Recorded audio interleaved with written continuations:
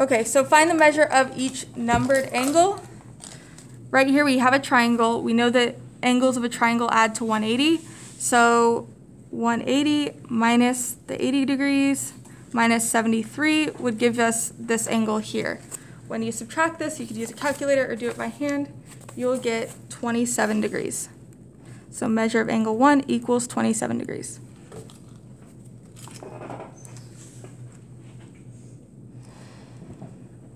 And the next one, number 2. Here it shows us an isosceles triangle. We know it's isosceles because of these little marks. It says that these two angles are the same measure. What we can do is we'll do 180 minus 146 to get 34 degrees. But that needs to be divided evenly among those two angles there. So 34 divided by 2 will give you 17. So measure of angle 1 equals 17 degrees, and measure of angle 2 also equals 17 degrees.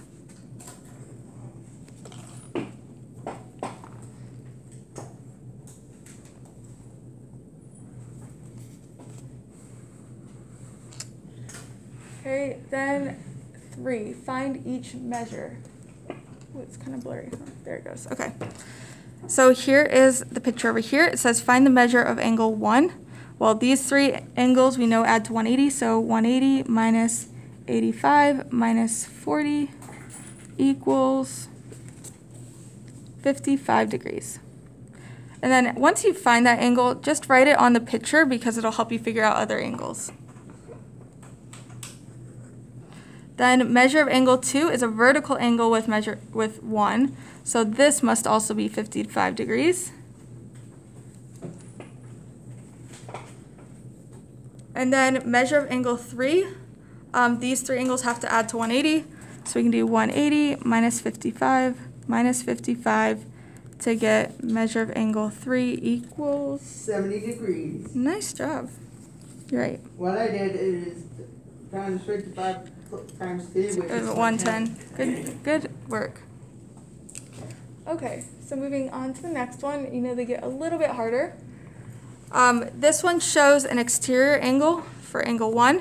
That exterior angle equals the sum of these two angles, so we can add 70 plus 55 to get the answer here, and that would be 125 degrees.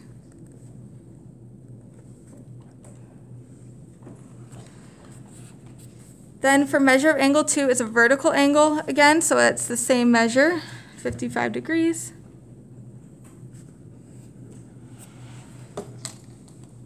Measure of angle 3.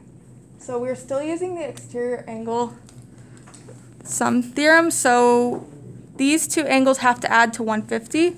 So we can do 150 minus 55 equals 95 degrees. So measure of angle 3 equals 95 degrees.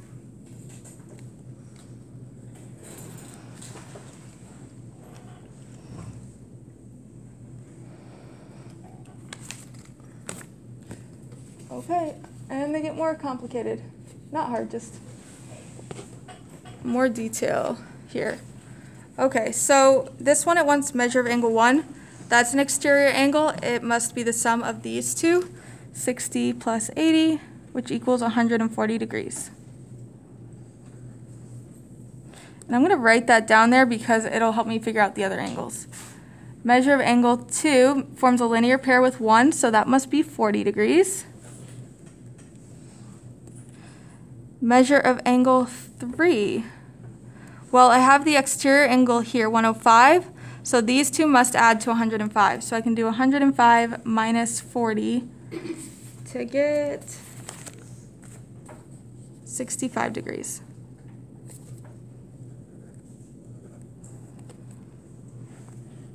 So again, I'm going to just jot that down. Angle 4 right here forms a linear pair with the 105, so that must be 75 degrees. And then measure of angle 5, this exterior angle, would be the sum of these two, so 40 plus 75. 115. Nice work. What's nice is they do walk you through it step by step, but sometimes in the problems, they'll just jump to angle 5. And then you'll have to figure out angle 4 first, but they won't tell you that. So it's kind of like a puzzle at sometimes. If they don't give you everything you need, see if you can figure it out. And then 14 and 15, find each measure here. Measure of angle 1. It shows a right triangle here.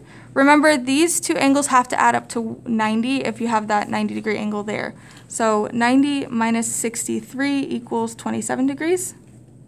That is your answer.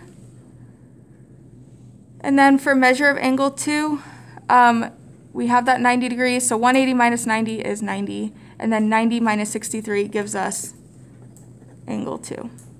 So it is also 27 degrees. On the back, we're just going to go over one problem that shows up on the homework.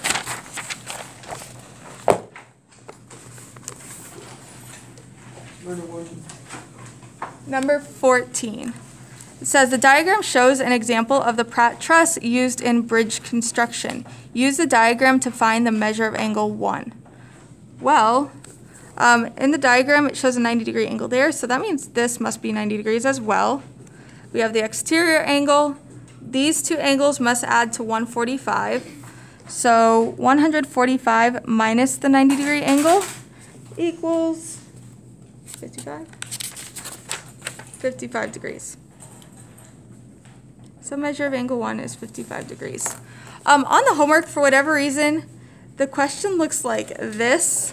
Obviously, there was a formatting issue when it was transferring into Schoology, and it included that question as part of the question. Just ignore that that's there, and just look at this part of the problem if you get it on the homework. This homework is much easier than even yesterday, so I think you'll do